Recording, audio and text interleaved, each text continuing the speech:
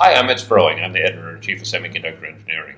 I'm over at GlobalFoundries with Tamer Ragheb, who's going to talk today about 14 nanometer reference flows and some of the problems that you have moving to 14 nanometers in FinFETs.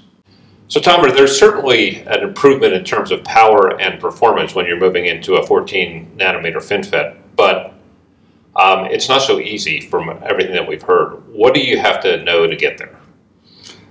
So definitely, yes, as you mentioned, you will get a lot of performance improvement and a lot of power reduction as compared to any other node because of the 3D structures of the FinFETs. But it comes with the price, and the price is the challenges you have. It's no longer just colorless, right? Now you actually have to map the color in different directions. Correct.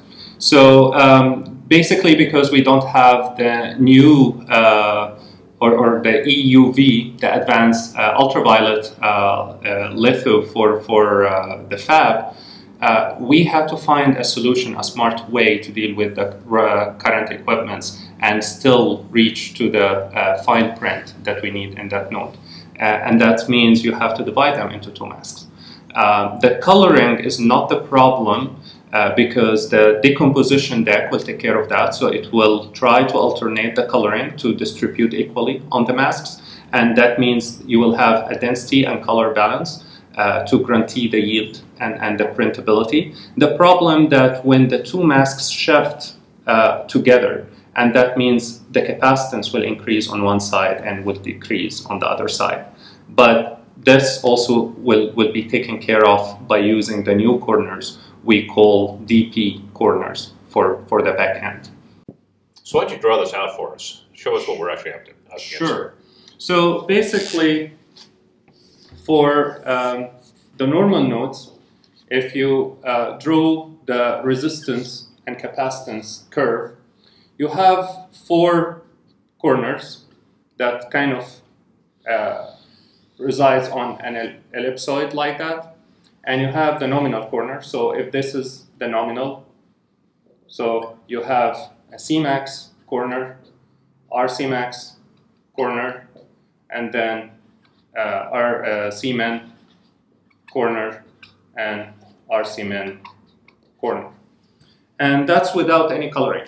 But when we have the color information, all what we need to do is to have another ellipse that will have the new corners. So you will shift each corner a little bit further. So you will have a new node here, which what we call it RCmin DP. You have a new node here, a new corner, which Cmax DP. And the same thing for the other nodes. So for each corner, you just add extra variability, which is the variability because of the mask misalignment, but the number of corners will stay the same. You don't have to sign off on a lot of corners. We just try to recommend 5 corners to stay the same with all the variability added within the corner. You know, one of the things that we're also hearing about is 3D extraction. What exactly is that? So basically, because of the FinFET, a 3D structure. So you have the FinFET, you have the fin and the gate around it. So that means if this is the fin and you have the gate surrounding from 3 directions,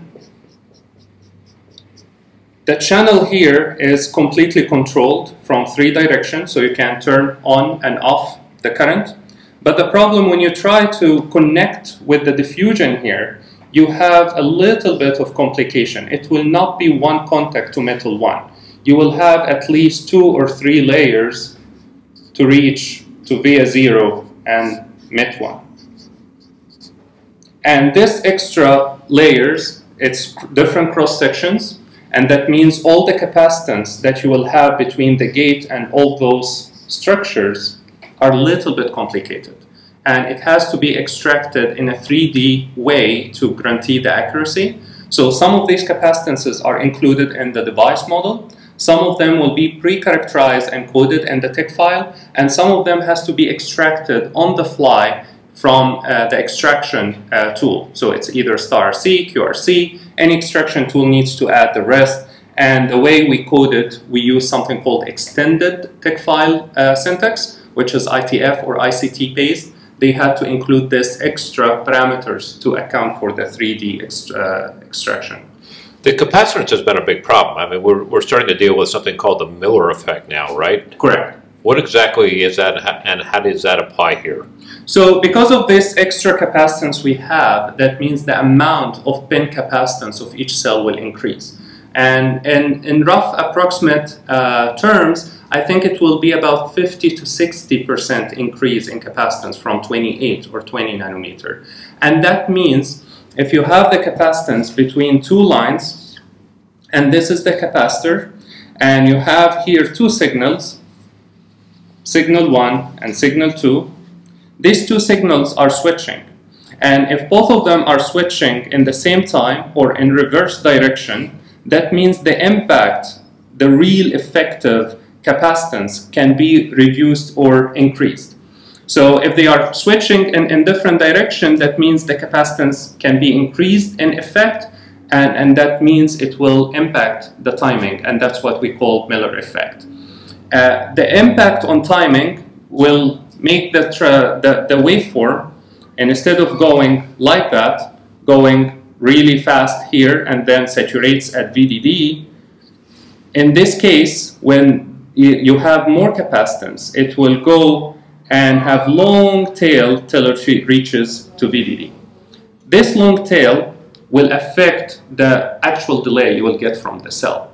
And that what we need to consider in the STA. And the way we include it in the STA, we include or enable something called waveform propagation. And the waveform propagation actually takes the real waveform and try to propagate it from one node to another in the STA tool to guarantee some accuracy at the end when you measure the delay. The Miller effect was first theorized back in the 1920s. Correct. So why is it's starting to become reality now? So what changed is the impact of the Miller capacitance in the past, although it was very well known as theory, it never affected the waveform much because you have high voltages, you have strong drive current capability from the cell. So the waveform was smooth, was saturating at VDD immediately. There is no long tail, there is no kind of secondary effects in the waveform that kind of misshapes the waveform. And that's what we face now. With the small structure of the devices and the cells and the existence of the Miller capacitance, with the increase of this type of capacitance, what we call it MOL or middle of line capacitance, the impact on the waveform became significant. And that was the first time we need to include it in our calculations, although it will complicate a little bit the flow or complicate the tool, but it's taken care of. Both Synopsys and Cadence and a lot of the STA tool providers, they already enable the waveform propagation feature because of this, because of the impact. You know, we've also been hearing about process variability at any new node, but with when we start getting into the FinFET world, we're starting to deal with random process variability, right? Correct. What's changed? What changed is, again, the ratio or the relative impact of the device variability. So if try to find some spot here. So basically, if this is the curve for the Gaussian distribution of the global variability, so you have the device, this is the TT point, and you have here the SS global and the FF global. And around this point, you will have another variation. Let me do it in another color. So this another variation, it's actually random device variation. That means the variability from one transistor to another on the same die will be impacted by this curve. And that means you will have another variability added that we used to take care of it at SS and FF. So you used to take the 3 sigma of global variability, 3 sigma of local variability. Now with the lower voltage headroom that we have, VDD became smaller, And we cannot assume the worst case at SS and FF all the time, because in reality, these random variables are canceling each other. So when you try to go in reality and try to sign off at these corners, there is no headroom. There is no way you will be able to meet your timing with all this pessimism included in the design. So the way you do it, we go back and try to go to something. It was a long time ago, a lot of people tried, which is the statistical static time analysis. But because of the SSTA was really tough to run, it takes very long time.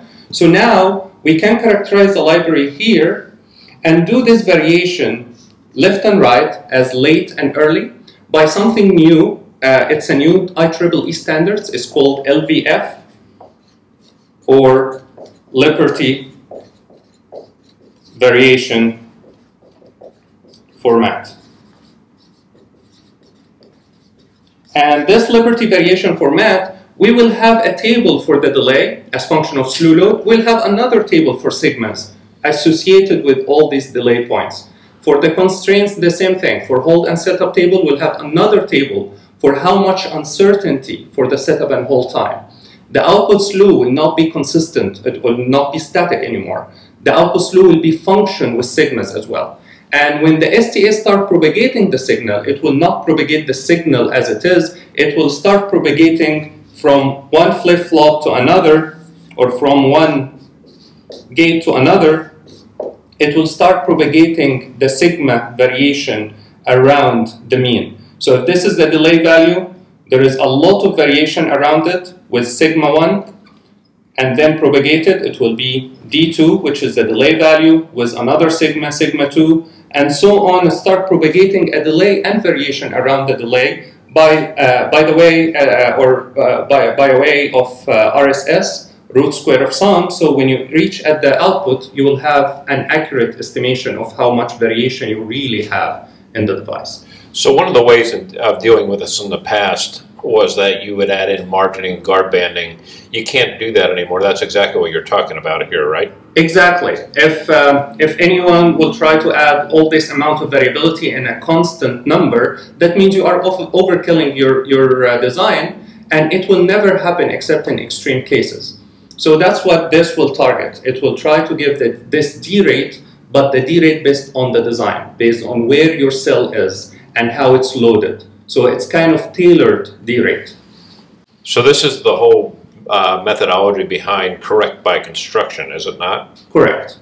So this is correct by construction in the timing. We have another correct by construction in the physical implementation. And that's another problem, that when you are shrinking the device dimensions, you have a lot of design rules you have to satisfy. And it's not the rules of what we call DRC only. We have another problem, that you have to guarantee that the litho on the silicon will be printable. And that means you need to avoid the hot litho spots. And all this have to be included in the implementation cycle early on. And that's what we call in-design DRC and in-design pattern matching. And we have also, that's coming soon, in-design EMIR. Because if you wait till the end of the cycle of the design, it's too late to go back and do ECO cycle to adjust your design. It will be too late, and it will take very long time. But when you do it on the fly, you will guarantee that the placement, the routing, the optimization, all of those taken care of into account, all what will be needed from design, from pattern matching, from EMIR, or even from how it will be placed to be implant aware as well. Tamer Ragheb, thank you very much for your time. Thank you. Appreciate it.